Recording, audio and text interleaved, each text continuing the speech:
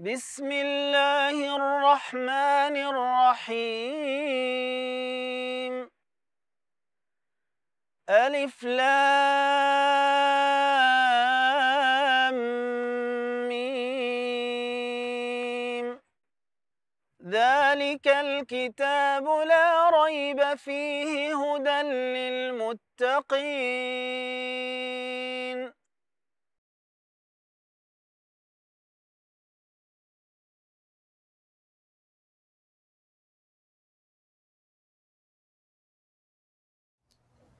Bismillah ar-Rahman ar-Rahim. Alhamdulillahi Rabbil Alameen. Wa sallallahu ala Sayyidina Muhammad, an-Nabiyyul Ummi wa ala alihi wa sahbihi wa sallam. Rabbana atina min ladunka rahma wa hayyi' lana min amrina rashada. Assalamu alaikum.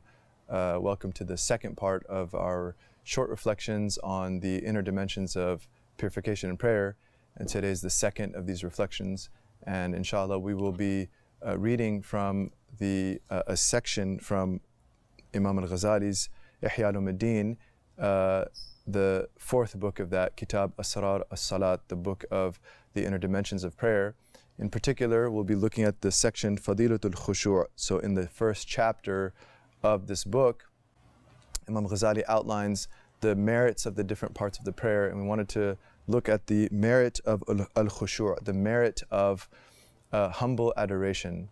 Al-Khushu' is a beautiful word, and it's a Quranic word. Allah Ta'ala says in the beginning of Surah Al-Mu'minun, قَدْ أَفْلَحَ الْمُؤْمِنُونَ الَّذِينَ هُمْ فِي صَلَاتِهِمْ خَاشِعُونَ, that verily the believers are truly successful, they truly flourish. Those who, when they are in their prayer, they are in a state of humble adoration of the divine. And Imam al-Ghazali places this section right after the section of Fadilat as-Sujud, the merit of sajda, prostration, which is, according to some of our scholars, the most important part of the prayer. And the Prophet said, sallallahu alaihi wasallam, in an authentic hadith, أَقْرَبُ مَا يَكُونَ الْعَبْدُ مِنْ رَبِّهِ وَهُوَ سَاجِدٌ, that the closest the servant is to his Lord is while in the state of prostration. And Allah Ta'ala states in the last verse of Surah Al-Fath, describing the people that are with the Prophet sallallahu alaihi wasallam, the noble companions, Allah be pleased with them, and all of his followers of the Ummah till the end of time, سِيمَاهُمْ فِي وُجُوهِهِمْ مِنْ أَثَرِ السُّجُودِ, that their distinguishing mark is on their faces from the traces of prostration. And Imam al-Ghazali says the most correct interpretation of this is Nur al-Khushu', is the spiritual light of humble adoration that it begins in the heart and emanates upon the face itself. So it's not a physical mark on the forehead according to Imam al-Ghazali, but rather it's a spiritual light that dawns on the face because of the beautiful khushu' in the heart. And we know that Allah Ta'ala has revealed an entire surah called An-Nur, Surah An-Nur, in which Allah Ta'ala has said, Allahu nuru samawati wal ard, Allah is the light of the heavens and earth.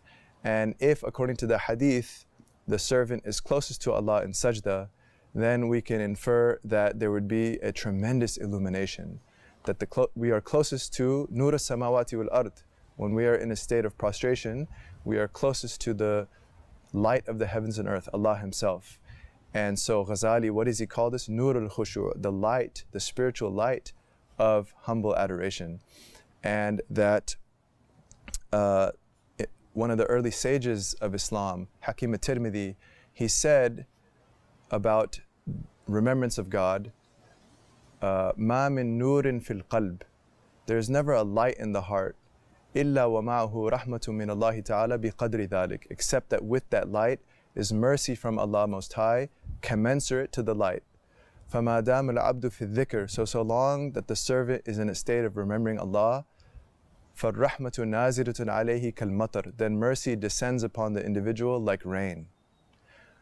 وَإِذَا غَفَلْ قَحَتْ, but when the person is inattentive to Allah, then there is a spiritual drought in the heart. And so sajda and the salat by extension is a time of remembrance of God. This is the ultimate aim and objective of the salat, is to make remembrance and to be in the presence of Allah Ta'ala, not heedlessness and inattention to Allah. And so how does Imam al-Ghazali begin this section? He begins with a proof from the Book of Allah of the connection between salat and dhikr. from Surah Al-Taha, he says, قال الله تعالى وأقم الصلاة لذكري. Allah, mighty and majestic, states in Surah Taha, establish the prayer for my remembrance. And so the purpose of the prayer is the remembrance of Allah Ta'ala. This is khushu', humble adoration. And Ghazali cites another verse of the Quran from Surah Al-A'raf, وَقَالَ تَعَالَى وَلَا تَكُن مِّنَ الْغَافِلِينَ. And do not be amongst those who are heedless and inattentive to Allah Ta'ala. And in this section he cites several examples from the Prophet ﷺ, from the early pious predecessors of Islam. We will read a few of them. وقال النبي صلى الله عليه وسلم, that the Prophet said in a hadith that's in Bukhari and Muslim, من صلى ركعتين لم يحدث نفسه فيهما غفر له ما تقدم من ذنبه. Whoever prays 2 cycles of prayer while not talking to oneself therein, then all of their previous sins are forgiven. And so the chattering of the mind and the wandering of thoughts in the valleys of our worldly concerns is something we need to shut off. And the more we're capable and adept at shutting off the wandering of the mind during the prayer, the more we will find divine mercy and illumination therein, inshaAllah. Another hadith of the Prophet ﷺ, a man asked him for advice, and he said, وَقَالَ صلى الله عليه وسلم لِلَّذِي أَوْصَاهُ وَإِذَا صَلَّيْتَ فَصَلِّ صَلَاةَ مُوَدِّعٍ. And when you pray, pray like someone bidding farewell. And Imam Ghazali clarifies, he says, أي مودع لنفسه ومودع لهواه ومودع لعمره سائر إلى مولاه. Namely, someone bidding farewell to their ego, and someone bidding farewell to their pride, and someone bidding farewell to all their worldly concerns, and rather journeying and focusing on their master, God Almighty.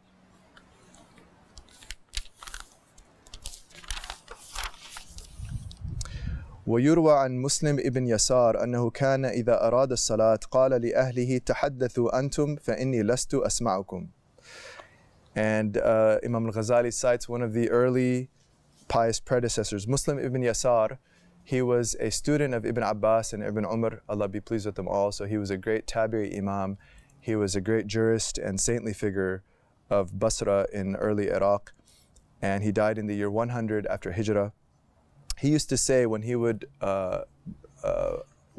about to pray in his home, he would tell his family, go ahead and talk because I won't be able to hear you. So he would be so immersed and engrossed in his remembrance of Allah during the prayer that distractions and noises in the house would not be of any consequence to him. وكان علي ibn Abi Talib رضي الله عنه وكرم وجهه إذا حضر وقت الصلاة يتزلزل ويتلون وجهه. And Sayyidina Ali ibn Abi Talib, may Allah ennoble his face and be pleased with him, when the time of prayer came, his body would start to shake and the color of his face would change. فَقِيلَ لَهُ مَا لَكَ يَا أَمِيرَ الْمُؤْمِنِينَ. And so the people around him would say, what's wrong with you, O Commander of the Faithful? So this is when he was the head of state of the entire Muslim empire. Look at his spiritual station with his Lord. Allah be pleased with him. فَيَقُولُ, so he would say, جَاءَ وَقْتُ أَمَانَةٍ. The time of a great trust, a divine trust has come. عَرَضَهَا اللَّهُ عَلَى السَّمَاوَاتِ وَالْأَرْضِ وَالْجِبَالِ. God has offered this trust to the heavens and the earth and the mountains. فَأَبَيْنَ أَنْ يَحْمِلْنَهَا وَأَشْفَقْنَ مِنْهَا. But they refused to bear it and they were wary of it. This is citing a verse of the Quran from Surah Al-Ahzab. وَحَمَلْتُهَا. But I have borne it. I shall bear it now. وَيُرْوَى عَنْ عَلِي ibn al-Husayn. And it's also related from the grandson of Sayyidina Ali through Imam Hussein, Ali ibn al-Husayn, and the great-grandson of our Prophet sallallahu alaihi wasallam, أنه كان إذا توضأ, that when he would make wudu, the ritual purification before the prayer, إصفر لونه, the color of his face would change. He would look pale.